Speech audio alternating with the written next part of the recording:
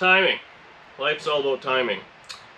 So I wanted to do a video explaining how to static time, in this case small block, big block Chevy, they're both the same, and I mean a lot of stuff's all the same. So the idea is you have to get the spark in time with the way the motor is going to roll over and make compression.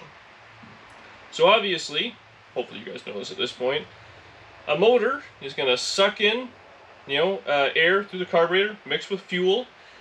It's going to put it in the combustion chamber by pushing the piston up into the cylinder head.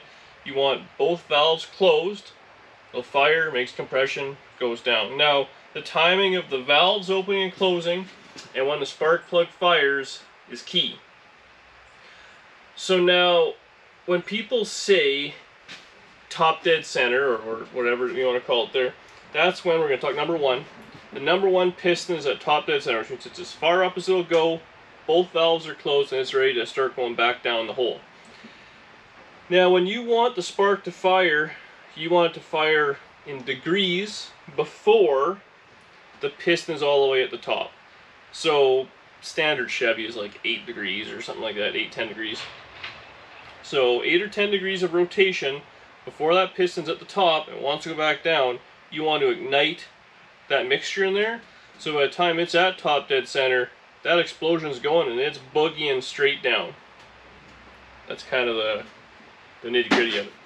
Now to do this, we're going to do a few different things. Obviously we have our distributor. This is your standard, this is used, old GM HEI. Same principle goes to point style with an external coil or mini distributor or any of those things.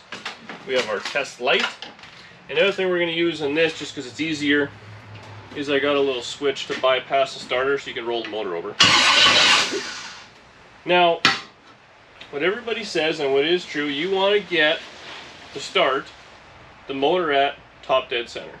So you want to pull out number one spark plug. Here, we're just driving all over the place here. Chevy is driver's side front.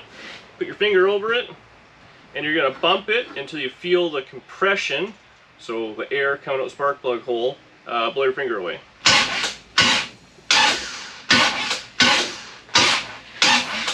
There we go, so it's just starting. There we go, so it blew my finger off. Now what I'll show you, there's a timing mark on the harmonic balancer, and there's going to be a timing tab on the timing cover. The timing tab will typically have 0 and then negative, so retarded timing, or advanced timing. And if you roll the timing mark to the timing tab at 0, that means number one will be top dead center and everything. You can check with the valves and all that sort of stuff, but we're going to trust it. I know it's a good motor, I know it's all together. So that's what we're going to get first. I'll get that lined up. I'm just going to use, I think it's a 5/8 wrench or something like that. We're going to crank it over there and I'll show you. Okay. So when you have your finger over the spark plug hole and it starts to blow your finger off, that just means you're on the compression stroke up. Now, you can get a pretty good idea where it's going to be, but you got to fine tune it, which takes you right in here. Now this can be a little tight. So that's your balancer. You see this little yellow mark right there? That's the mark on the balancer I'm talking about. And this tab right here, we're lined up, might be blocking the light here, but it's right on 0. So it's right at top dead center. Now if you go further that way, that means the timing's retarded and it'll be firing after the piston's already going down. If you're up here, which is where we're going to be, right around 8 degrees, that's the goal, it'll be firing before. So what I'm actually going to do with this wrench, I'll do this one-handed, is we're going to back her up. That's 4. That's about 8. Hopefully I'll show up there. So now, when we get the distributor all lined up in there, so I'm going to show you, and we get it cracking proper, we're going to static time this thing. It should fire to life right at 8 degrees of timing. Okay, so this is the distributor. Now this cap and base only fit one way. On the bottom side, right there, there's a little square So it's only going to fit the one way. They lock together. So you know that's right. Okay, flip this over. And now, I mean, I don't know if there's a rule of thumb. This is how I always do it. I'm pretty sure it's how it is. This one right here is your #1 cylinder.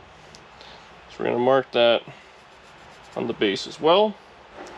So now when you take the cap off, what's happening, this gear is meshed with the camshaft. At the back of your cam there's a gear which is spinning it.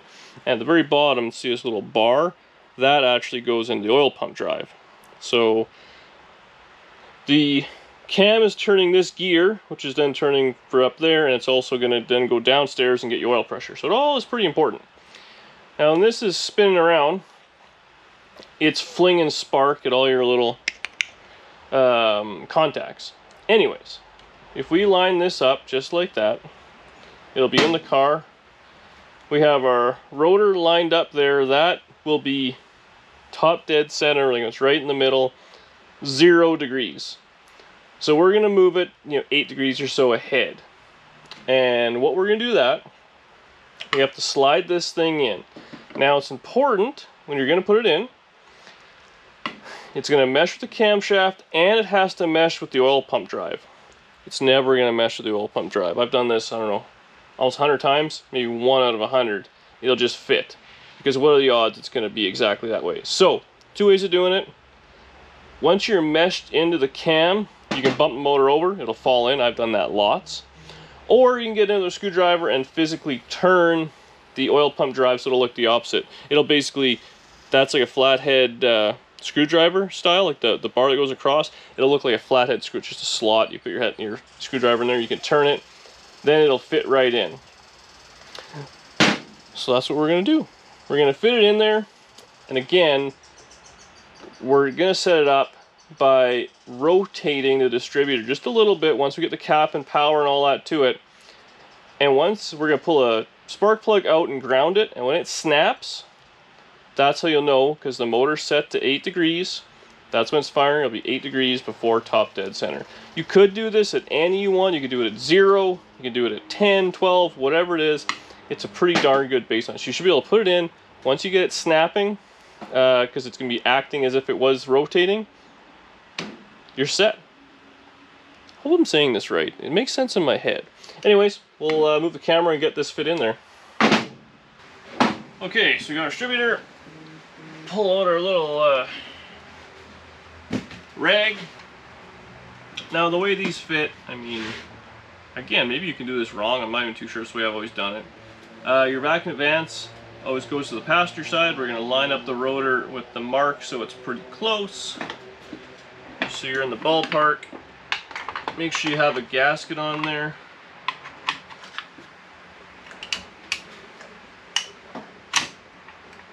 So there we are. Holy crap. Well, remember when I said it's kind of we're 1 tooth out, but the, we'll see if it actually lines up. What's going on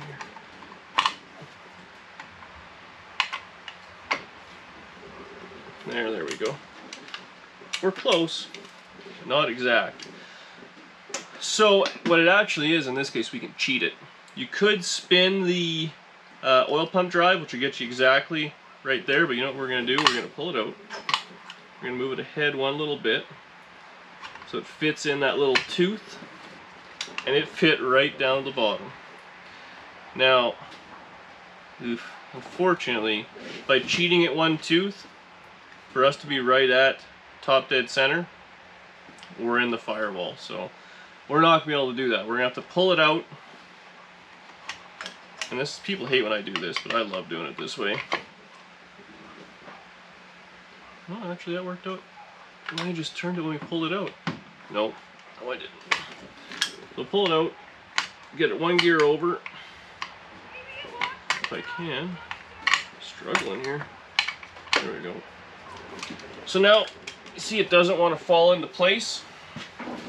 We're going to bump the motor. This is a lazy way of doing it. You absolutely could do it with a screwdriver. I'm not doing that. There we go. You guys all saw it fall in. So now we're in. Now all you gotta do You go back to your balancer and turn it back to 8 degrees. It's lots of explaining, I know, but trust me, if you do this, it'll work. So when I bumped the motor to line up the oil pump drive and have the distributor fall in, the motor became, obviously it was rotating around. So I put the wrench back on and we moved our mark right back to where it should be. So we're back at the 8 degrees like we showed earlier. Now here's the magic in the timing. So we got the rotor in and we're lined up with our little black mark. So that's right there. We're number 1, top dead center, right at 0 degrees, it's firing. Now here's how you advance and retard the timing. You see the gear, which is in the camshaft, is attached through a rod, like all the way up to the rotor.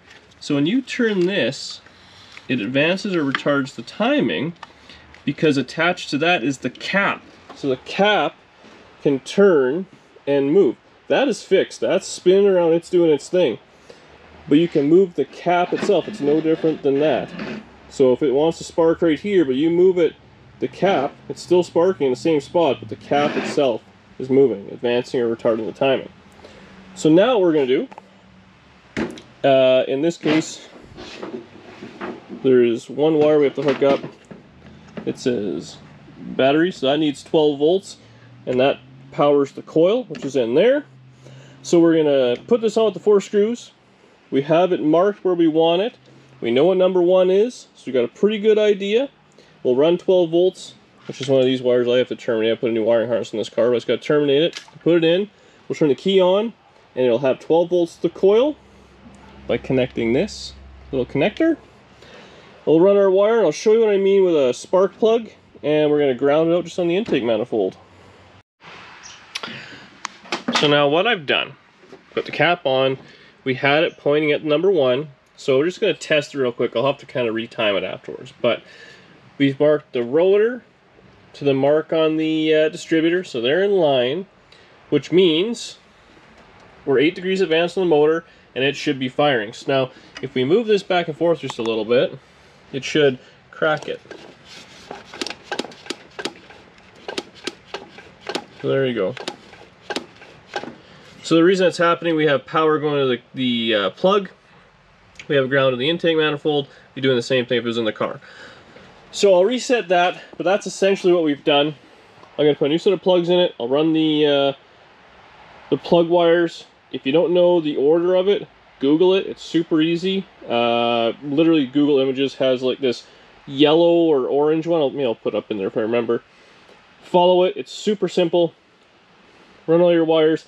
This is junk stuff. I mean, if you're doing a tune-up, new plugs, new wires, new cap, new rotor, all those things is just stuff I had. I mean, look at the car we're putting it in. But that's irrelevant. We're just doing the timing thing. So we'll get that set. Once we get it running, we're going to have to work fast. This thing has no cooling system wherever in it. When you set the time properly, you want to have the vacuum advance plugged or blocked off. We'll make sure we're at the 8 degrees. We done. Okay, so we got the plug wires where they should be. We've got static times, everything like that. It's still dead cold. You know, haven't started it yet. Still touch the exhaust. There's no fuel system, so I just filled the carburetor up with gasoline. Now we're going to trick it, and we're going to use the little bump start to fire it. We do have power to the coil through the key, but it should just flash to life. It'll be embarrassing if it doesn't.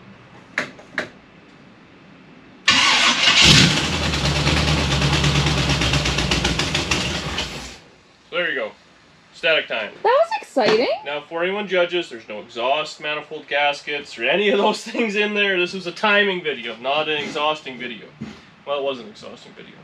So now at this point, you know, once you have a cooling system and proper fueling and all that sort of stuff, you'd simply rip off the vacuum advance, plug it on probably the carburetor stud, or if you don't do that, this will be a vacuum leak, which you don't want.